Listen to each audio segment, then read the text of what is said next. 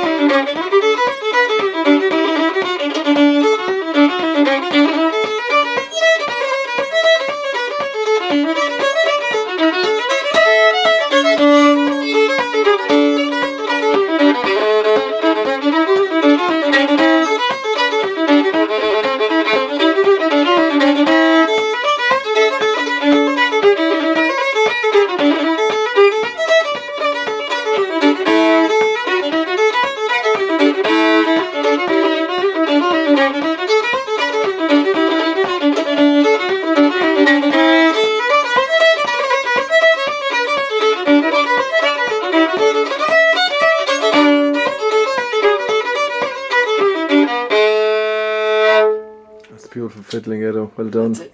Listen, it's great to have you here eventually, because you avoided me. You avoided this this scene a few years ago when you were here. So that's a classic. Oh, welcome. You spent a bit of time here, Edo. Yeah, I have done. Yeah. Geez, it's 5 years since I was last back, but between 2001 and 2002, I was here at least 12 months, probably a little bit more than that. So I got pretty stuck in here in Ennis and in Clare. And so I've been back a few times since, but yeah, a little while since the last. And what musicians would you have kind of hung around with then, or played with? Look, oh geez, it was probably just about everyone in town. But look, I played and learnt tons of music sitting in with, well, particularly Siobhán Peoples, Custy, Murty Ryan, John Kelly, oh lovely, Kevin Ryan. Oh God. So, and the luminaries. Yeah, I remember I used to be in Mickey's pretty regularly on a Friday night as well. So, you know, Noel Donahue and Shawnee Vaughan and lovely. those guys too. Great. So. I did your CD on, since you gave it to me, I had it on since you came back now. This is about maybe 3 hours later. Yeah. But Chris Droney's son came in, he said, Jesus, who's that? Is that Tommy Peoples playing? So there's a Tommy Peoples influence. Yeah, look, I guess so. I mean, look, I definitely would have picked up, I'd say probably playing with Siobhán, things probably rubbed off. Did you ever play with Tommy? Nah, never did. Never did. And do you have one of his compositions on the album? Yeah, maybe a tune, certainly. Yeah. I think there is one, that I never knew actually that it was one of his, but I since found out, Right. But, look, in Australia, you got to make sense of whatever influences you can find. A lot of that's obviously from recordings and things, but geez, there's no substitute for just coming over and getting stuck in. So when are you coming back home to live? Geez, you're not the first to ask me that question, but I've got to go back to work, so what can you do? Yeah. And listen, you managed to pick up a really decent backer as well.